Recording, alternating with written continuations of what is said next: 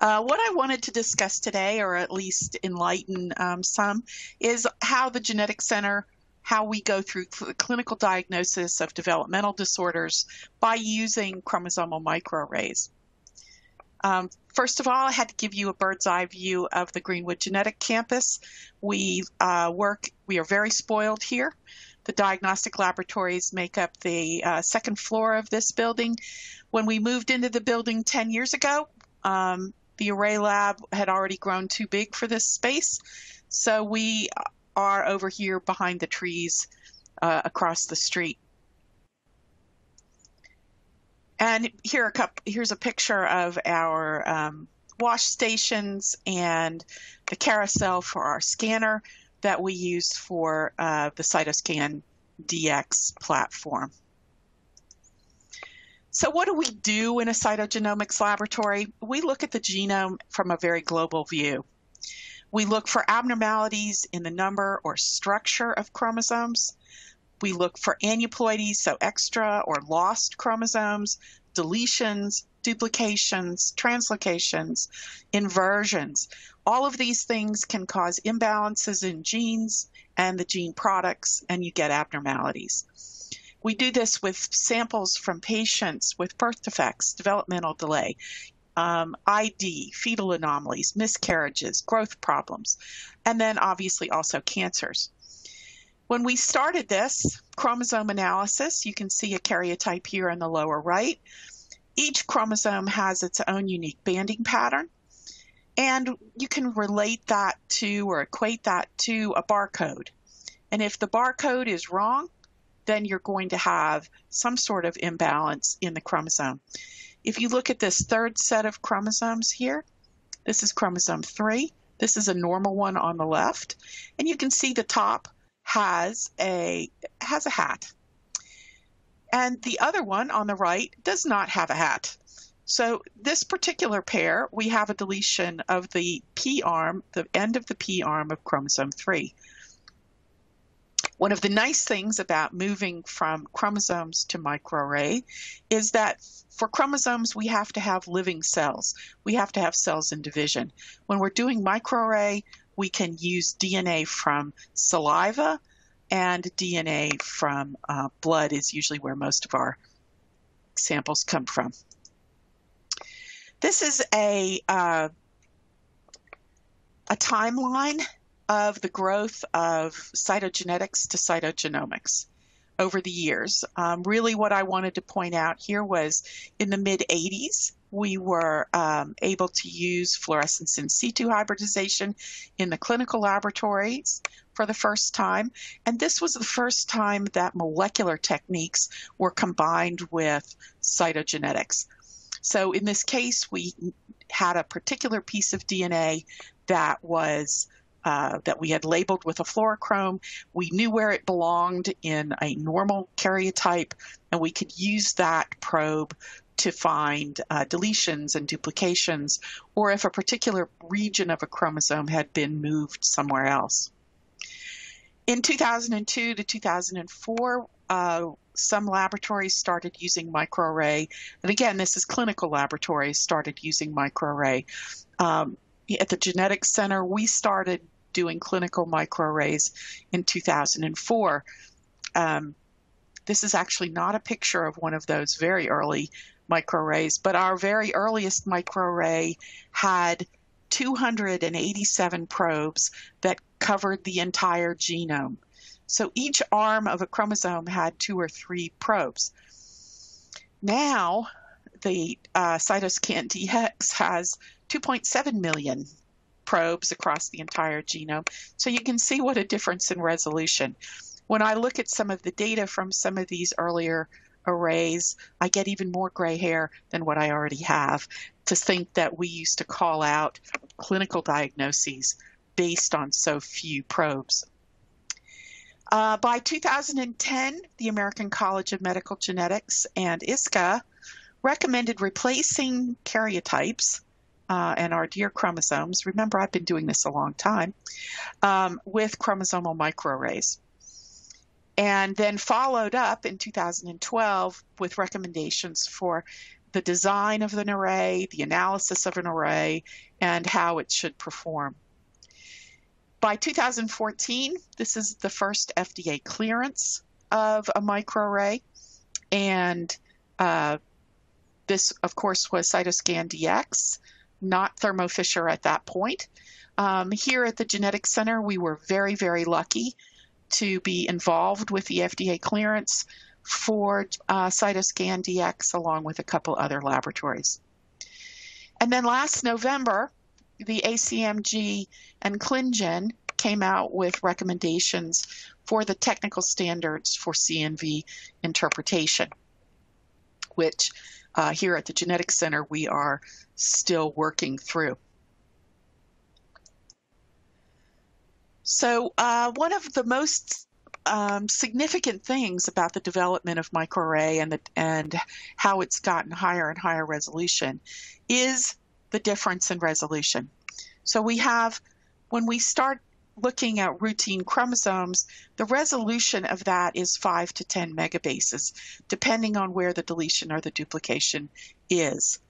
That could be hundreds of genes, and it's not going to be terribly specific in terms of where in the genome are the breakpoints. If you move to high resolution chromosomes, and here we're talking at the 1,000 to 1,200 band level, we're talking a little bit of an increase in resolution, but not a whole lot, so 3 to 5 megabases. And again, some of the deletions and duplications have to be in the right place in order to see. And there needs to be bands there that you can use. Fluorescence in situ hybridization increases your resolution by at least a magnitude. You can get down to 100 kilobases, but that is probably at the lower end for a clinical laboratory. Most of these probes are actually bigger than 100 kb. And if you get too much smaller, you start having problems seeing the signals. And then we come to microarray. You have comparative genomic hybridization, we'll talk about that in a minute, as well as SNP arrays. And depending on the resolution, depending on the position of the probes, you can get down to 10 kb in resolution there, although generally speaking, we usually say 40 to 50 kb. So types of genomic microarrays that are currently being used in clinical labs. You have your oligo arrays. So these are usually about 60 probes that are about 60 base pairs in length that are built up on a slide. They usually have 44,000 to 1 million probes per slide. These are copy number only. Then you have your SNP arrays. These are clusters of 24 base pair length probes that have a single nucleotide polymorphism in the middle, so that you can get allele calls from these. And these run in the 250,000 to 2 million SNPs per chip. And then there are a couple companies that have come out with combination of your copy number probes along with SNPs so that you can get both allele calls and copy numbers. But the resolution of these is much lower in the 100,000 oligos and 100,000 SNPs range. So the resolution of an array can be determined by a number of different factors, including, obviously, I think the first one is going to be the number of probes present on the array. Obviously, the companies are not going to put a whole lot of probes in regions that are not of interest. So the higher the number of probes, probably the higher the resolution.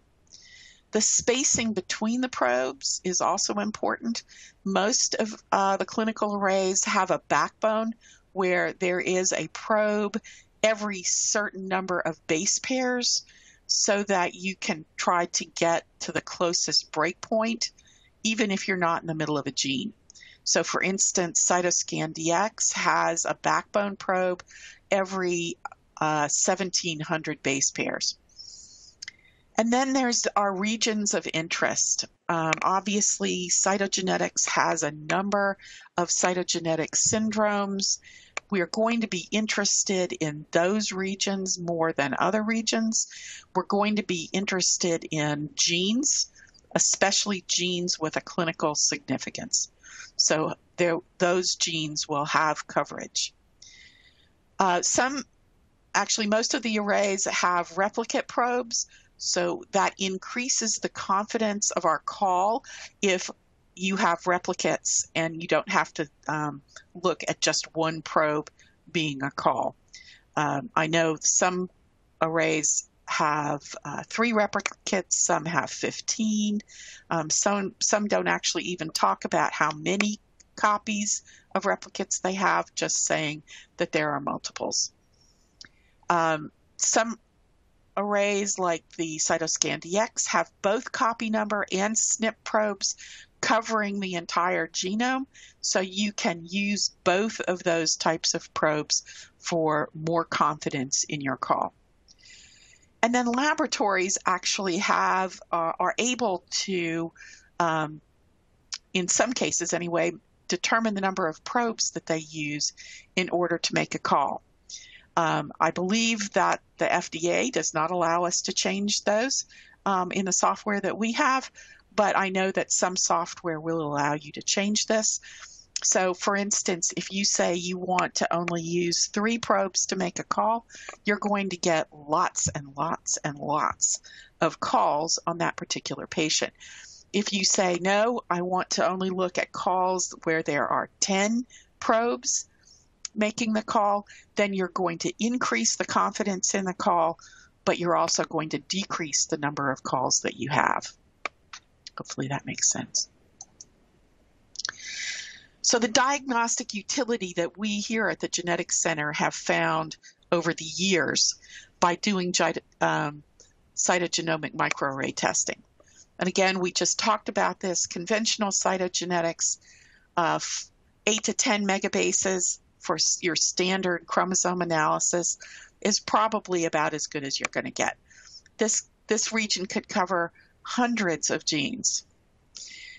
Genomic microarray, it's going to be less than 50,000 base pairs, to the point that, as in this particular case, we actually picked up a single exon loss within the MBD5 gene. So what about comparative yields?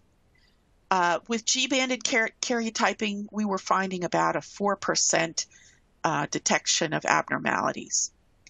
At one point, we were doing subtelomere fish analysis where we had different probes for the subtelomere region of every chromosome, and both the P and the Q arm. And that added about 3% of our detection. And so I would say for G-band and fish, we had about a 7% detection. When we moved to targeted microarrays, we had between 7 and 11% detection. And now that we're using whole genome analysis, we're at 18 to 23% diagnostic yield. So let's just briefly look at the chip technology so you understand what the differences are that I'm talking about.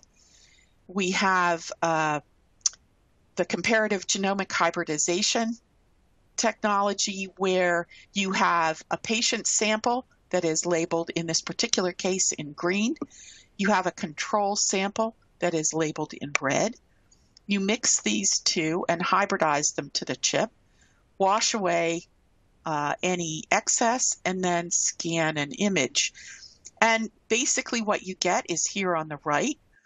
If you have a gain in the patient, that means you have extra green signal, you're going to see green signal on the array. If you have a deletion in the patient, that means you have less green signal, so you're going to see red on the array. So that would equate to a loss. For Cytoscan DX versus an array CGH DX, what are some of the differences? Again, with the array CGH DX, we have two different samples that have to be, and two different colors that have to be used. Most of these arrays use cyan dyes. They are ozone sensitive, so you have to be considerate of ozone and fluorescent degrading. These are copy number only, and so they have a lower density of probes, and they're going to require separate conformation technologies for the actual proband. With Cytoscan DX, we have the added value of SNPs. You also have the fact that this is a single color an array, so only the patient DNA is labeled and hybridized to the chip. The fluorescent intensity from that is compared to an in silico reference that's based on more than 300 normal individuals and cell lines. This technology uses phycoerythrin, which is not ozone sensitive, so you don't have to worry about that. And ozone is a big problem in the South, not necessarily everywhere, but definitely in the South. Copy number probes and SNP probes, both in this particular case, covering the same genome or covering the entire genome, so you can use both copy number and SNP probes in order to confirm your calls, and together you have 2.7 million probes. What I really like is that when you have an allele call, they do an independent confirmation of your copy number findings. And they also help with breakpoint determination, which means at least for the proband, you don't have to do another confirmation study.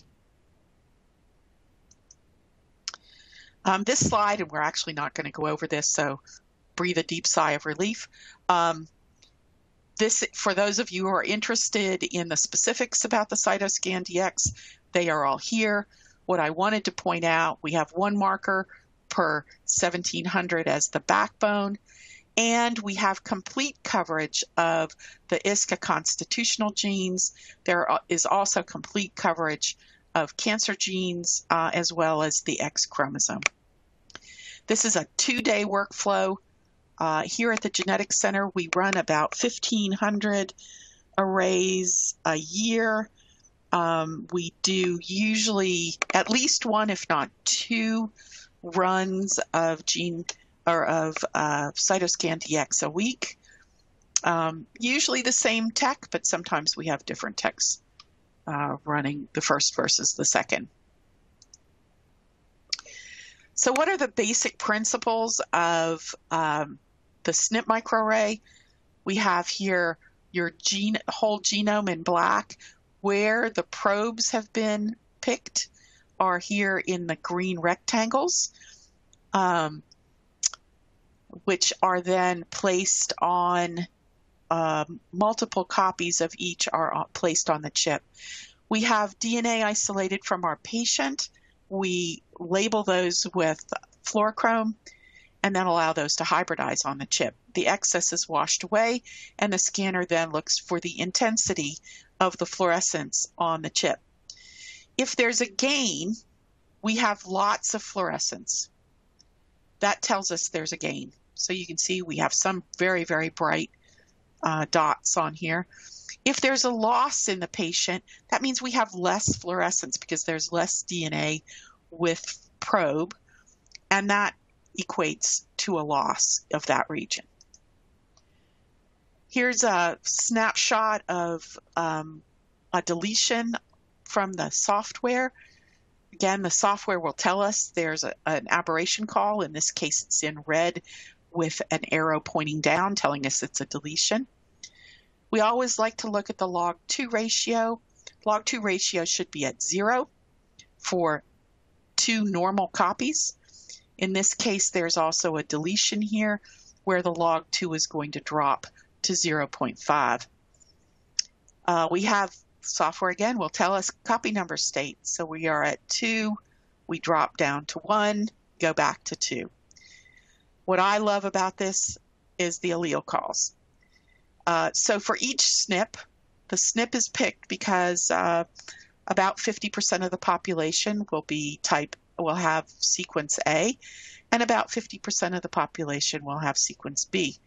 So a good number of us will be heterozygotes, but even if not, if you denature these SNP probes and allow them to rehybridize, we're going to get AA together, AB together, or BB together. So we're going to get 3 allele tracks where you have 2 normal copies. Where there's a deletion, again, think about this, we have only 1 chromosome or 1 region of that genome, not 2 as in a normal state. So you're only going to have an A version or a B version. So we get this just 2 allele tracks. Down here, these are the genes. This is the OMIM gene track. If you were to spread it out, you could actually read the name of the gene. And then I like to personally have the ideogram of the chromosome across the bottom. A lot of this is changeable in the software. If you have a gain, again, we have the log2 ratio where you're at 0 if there's 2 copies. If you have a gain, we go up to 0.5 and then come back down. Copy number state, again, we're at 2. In this case, we went up and actually a little bit over 3, came back down. And here again are allele calls. Normal 2 copy, we expect to see 3 allele tracks. Where you have an additional chromosome, and in this case you're going to have 3 chromosomes, you end up with an additional allele tract. So 4 allele tracks for AAA, AAB, ABB, BBB. The OMIMs and the chromosomes down there. Of course, the additional power of our alleles, of our SNP arrays, are the fact that we can see loss of heterozygosity, uniparental disomy, what else do we want to call it? Absence of heterozygosity, where we have identical strands of chromosome on both copies. So again, in this particular case, the whole chromosome is at 2 copy numbers. And you can see that here, copy number state is at 2 all the way across, so that's normal. But what we're seeing on the allele track here is that there are only 2 allele tracks. We don't have the 3 allele tracks that we expect from a normal call.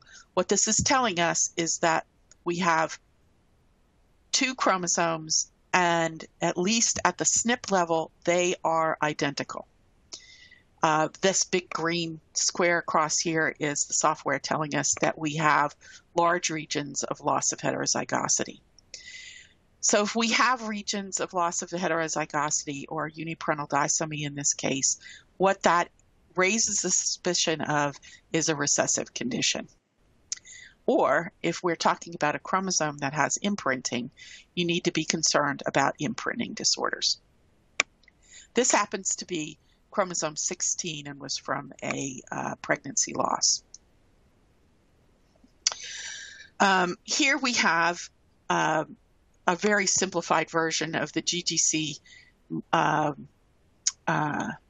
basic algorithm of what we do with testing for individual patients that come in with unexplained developmental delay, intellectual disability, multiple congenital anomalies, and autism spectrum disorder. So for those patients that fall into this category, and that falls into the FDA clearance for Cytoscan DX, we do the microarray. If we get a pathogenic result, that's really the end, other than we're going to look at parents. If we get a variant of uncertain significance, we immediately recommend that we need to look at parents, because if one of them has the same variant of uncertain significance, it reduces the likelihood that that variant is causative of the problems in the patient. Not necessarily excludes it, but definitely reduces the risk. If it's de novo, that increases the possibility that this may be causative. If we get a normal result from array, we then recommend whole exome sequencing or whole genome sequencing, as the case may be. Those patients that have only seizures or come in with only autism spectrum disorder, these are they don't fall into the FDA category, and we actually run a different array for those patients. Then we also run a very high resolution del-dup microarray in special cases from whole exome sequencing and whole genome sequencing. So now we're getting to the fun part. This is the microdeletion, some of the cases that we've seen. I'm going to start off with a real easy one. This is just a simple microdeletion. This little guy is a 4-month-old male. He came in because of his microcephaly. We ran the microarray, and you can see down here that we have a 1.8 megabase loss of 1Q to 1.1 to 2Q to 1.2. The 1Q to 1.1 microdeletion syndrome is one of a multitude of microduplication syndrome regions that have been reported since in the last 10 years, since most cytolabs started using microarrays. This deletion syndrome has a highly variable phenotype. Some are asymptomatic carriers. Some have severe developmental delay. Some are moderate. Most have microcephaly or relative microcephaly, as our little guy does. But then there are other abnormalities that go along. So one of the things that his physician is going to need to watch for is the development of seizures and cataracts. Confirmation of microarray by conventional cytogenetic methodologies, especially those of us that are old school, still like to do chromosomes on occasion, actually all the time, but microarrays are fun too. Here we have a young lady that has developmental delay. She is nonverbal. She has a bicuspid aortic valve, seizures. She's farsighted. You can see that she has a interesting looking nose. She has a broad mouth.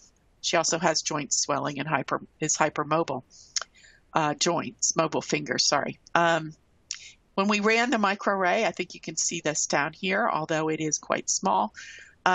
She has not a 1-copy gain, but a 2-copy gain of this region of chromosome 13. This is Q13.1 to Q14.3.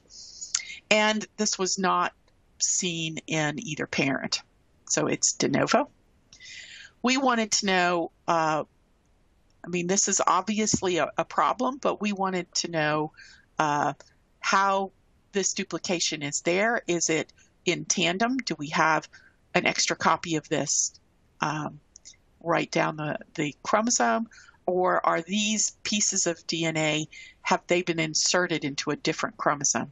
So we ran chromosome analysis, and even though this is very small, I think you can see that this chromosome 13 is quite a bit longer than the normal one. So we have extra material on a chromosome 13, but how is it placed? So we went ahead and we did a paint of chromosome 13, which is in red, and then we used a specific probe for the retinoblastoma gene, which is actually here within the duplicated region. Here is our normal chromosome 13 with the retinoblastoma gene here, and here's our abnormal one. And most likely what we have going on here is we have a normal 13 through retinoblastoma, and then we have a duplication of this region, so a tandem duplication with the next copy of retinoblastoma right here, and then we have an inverted copy of this region following at the bottom of the chromosome.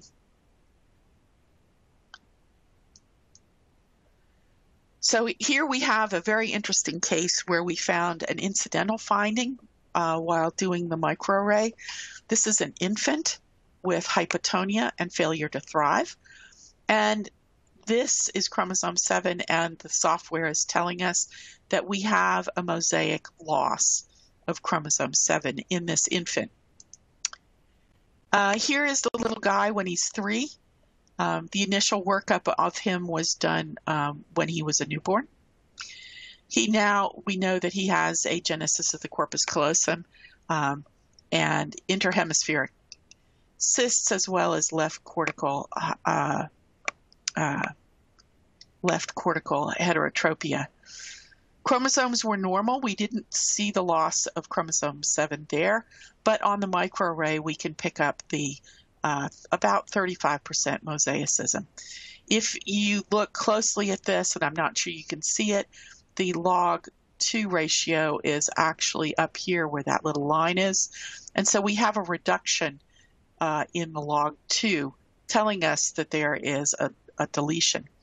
If you look at the copy number state here, we are somewhere between 1 and 2.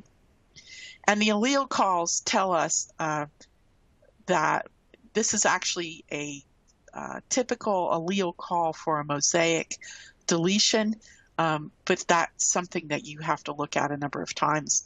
But it does tell us that there's something odd going on, and we need to look at this closer. We confirmed the loss by qPCR as well as by FISH. And when we gave the initial results to our clinician, we mentioned to him that in cytogenetics labs, when we see mosaic loss of chromosome 7, we think myelodysplasia. So he sent this family immediately to a pediatric hemonc, and they did a bone marrow biopsy which found myelodysplastic cells with a loss of chromosome 7. By 6 months of age, he'd had a bone marrow transplant, and we were obviously, the microarray enabled us for a timely intervention for the management of this little guy's myelodysplasia. He's had annual biopsies performed since then and seems to be doing well in terms of his myelodysplastic disease. Here we have another case of mosaicism and a finding of UPD that we then followed up with microsatellite analysis. So we found we had a sample come in from a 7-week-old male. We had failure to thrive. When we looked at the whole genome view, which is what this is up here, this is the log-2 ratio of all of the chromosomes. You can see that chromosome 14 is bumped up, and actually it's 20% mosaic gain. When we looked at chromosome 14, you can see here that we have a 37 megabase region of absence of heterozygosity or loss of heterozygosity. So what we think happened in for this little guy is that the conception was a trisomy, and that we had trisomy rescue with the loss of this, in this particular case, this blue chromosome. And so most of the cells are have 2 copies, but we have that large region of loss of heterozygosity. How did we find out it was maternal? Well, that was when we did the microsatellite analysis. And you can see here the microsatellite analysis gave us a number of markers that were definitely positive for maternal uniparental disomy. For those of you not used to looking at these, this is, I thought, was very interesting. Here's our proband. Here's our mom. Here's our dad. Mom has 2 unique markers here. The proband has only one of those maternal markers. There is a little bit of a blip right here for one of the dads, and this, I'm sure, is the 20% mosaic cells that have the extra chromosome. So we're seeing a little bit of dad's marker there. And on this marker, the proband has both of the maternal markers, and you can see a little bit here from one of the paternal markers. There are remembering that chromosome 14 is an imprinted chromosome. You can get maternal UPD causes Temple syndrome, paternal causes Ogami-Ogata syndrome. This is a very severe syndrome with very small thorax, a bell-shaped rib cage, very short limbs. Very few of these survive. The Temple syndrome is much more like what we're seeing in our patient with IUGR and hypotonia. So the maternal UPD follows. This was more of an interest within the cytogenetics lab. We had a family, a 3-generation family with what we thought was an inverted 19. All of these 19s, so granddad, mom, and both of the boys look pretty much the same. So it was interesting. We thought something else might be going on in the boys to be causing their actually very significant problems. He has severe developmental delay and very bad behavior disorder and seizures. The younger brother has also severe developmental delay and intellectual disability and autism. When we did the microarray on this case, we found that there was a deletion of the P arm and a duplication of the Q arm in chromosome 19, which follows with a rearrangement in the mom of the inverted chromosome. So again, here's our inverted chromosome. And if we go back to your meiosis and how we have crossing over and what happens with an inversion, and what we ended up with was a derivative chromosome with an extra chunk of the Q arm and a small loss of the P arm, which we confirmed by FISH. Here we have we had a normal exome sequencing. This little 9-year-old girl has tuberous sclerosis. She has renal angiomyolipomas. She has hypomelanocytic macules that I think you can see here. She also has facial angiofibromas. And again, I think you can see them, but they're pretty small. They did focused exome sequencing of TSC1 and 2, and there were no variants found. We did a microarray and found a 703 kb loss that includes, here is TSC2. So it includes exons 1 through 15 of the TSC2 gene. Some relatively small findings, and I say relatively because this is 125 kb, so it's not that small. But this guy, this is a 13-year-old male. He has autism and seizures, and you can see the dysmorphic facies, also relative macrocephaly. When we did this microarray, we found a 125 kb loss of 16q24.3. This is another one of those newer microdeletion, microduplication syndromes. And what's in the literature and in our patient are listed here in blue. Case 8 is this little guy is just as cute as can be.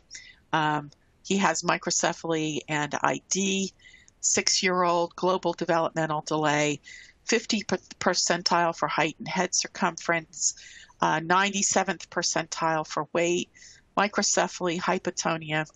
When we did his microarray, we found an 84 kb loss that included exons 8 through 11 of TRAPC9. We went to the literature and found that mutations in TRAPC9 are associated with intellectual disability. They also have facial dysmorphisms.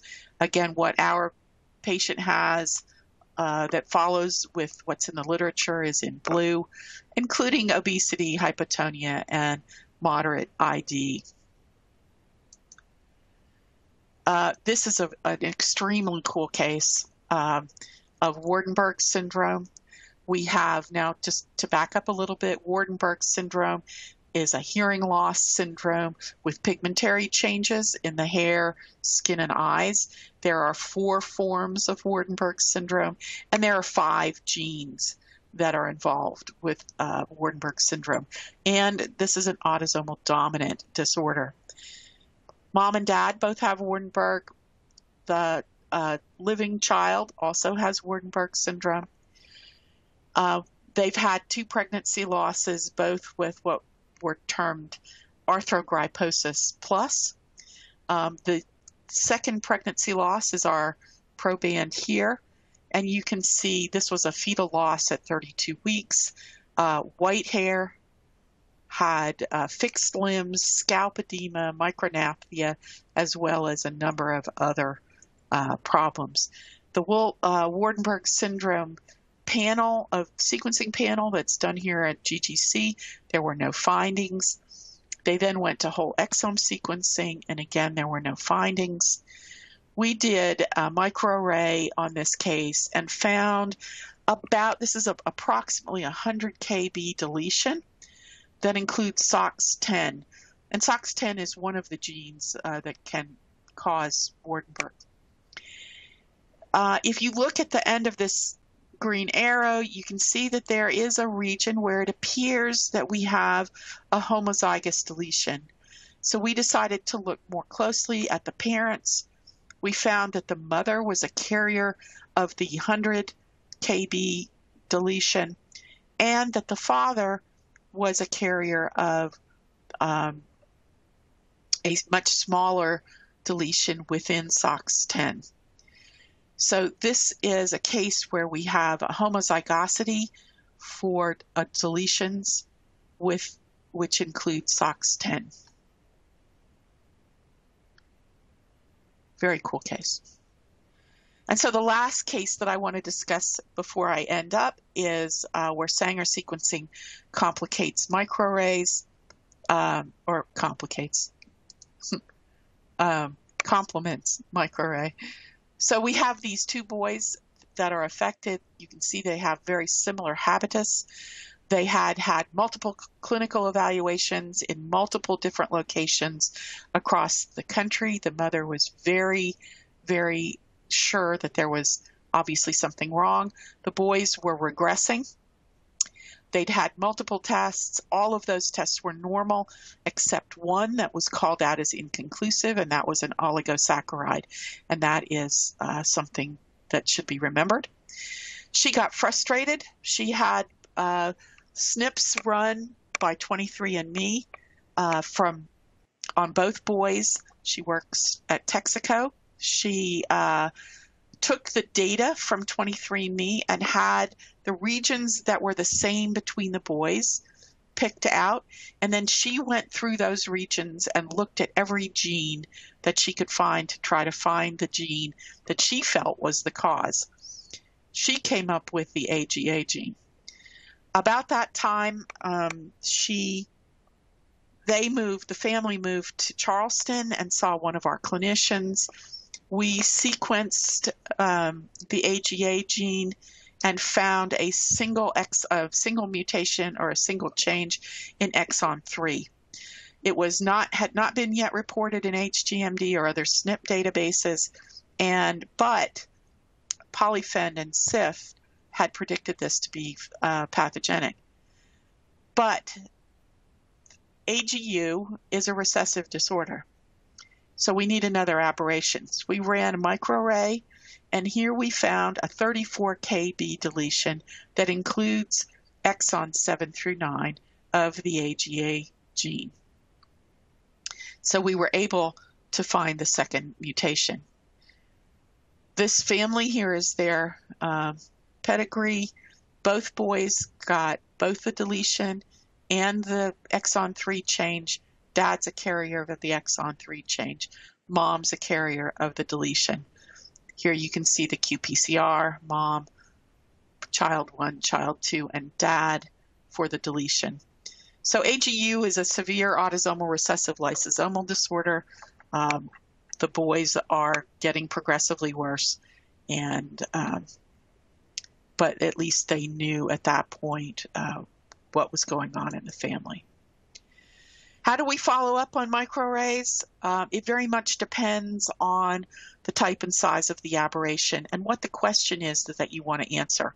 So for instance, we did standard chromosome analysis as a follow-up on our girl with the duplication because we wanted to know where the extra pieces were and if we needed to be looking, thinking about reproductive things for the family. qPCR, we run qPCR on for all of our family information, especially for the small CNVs. It's cost effective and it's fast. For Sanger and next-gen sequencing, this should actually be reversed in that if they haven't been able to find a mutation in a patient with an autosomal dominant mutation, we have, I'm sorry, I just got mixed up here. So at any rate, for both of these, we're going to follow up. Sometimes we can find mutations for both AD and autosomal recessive disorders, and that can change the clinical management. And then methylation analysis for those places that where we have segmental UPD or loss of heterozygosity. I'm almost done. So here, the overall conclusion of array analysis, it's a global visualization of genome. We can look for very much smaller deletions and duplications than 10 megabases, which is all we can see on chromosome analysis. We can see copy number changes, duplications, and deletions. It won't pick up balanced rearrangements except for regions of loss of heterozygosity. And in the last 10 years, we have identified many new deletion and duplication syndromes.